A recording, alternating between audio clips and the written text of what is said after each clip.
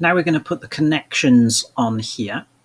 Before we do that though, just going to my elevation where I'll be looking at this, visibility and graphics, and I'm going to scroll down to the structural connections, and you'll notice that they're not checked. So I am going to just tick all those boxes to make sure I can see the connections in my elevation, because it will be a lot easier to do that in the elevation. You can see that a number of them have already appeared now. So let's go back to the 3D. Okay, let's click on the column and a side rail, steel connection, and I'm going to change it from the one that we were using earlier to a single purlin angle. And as you can see, that's pretty much spot on for what I want here.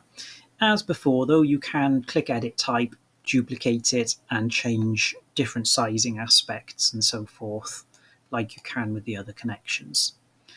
Now go to south elevation, and now I want to copy that. Now my side rails I set at 900 apart, so I'm just going to do that, point down in straight line 900,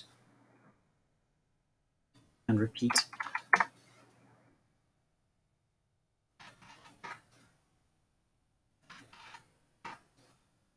Okay, escape twice.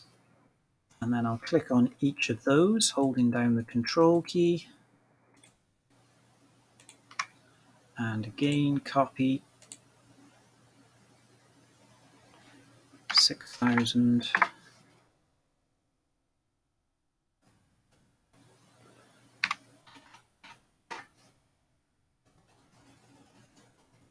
Okay, escape out of that.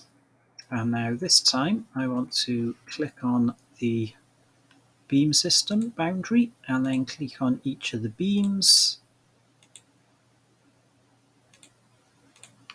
There we go, and of course highlight these connections.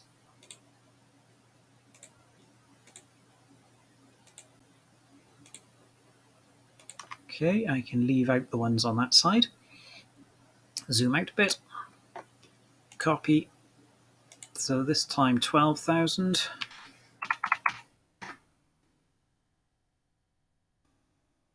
Drops those in, and then I'll do another 12,000 over there, and then I can,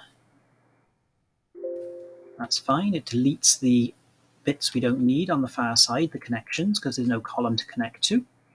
Then I want to click on the boundary of this final beam system, and I'm going to edit the boundary of it, and I will just drag that along to the face of the beams by there, and I'm going to tick, and then I'm going to do the same on this one as well. There we go, click on that, edit the boundary, and I'm going to drag that one out a bit. There.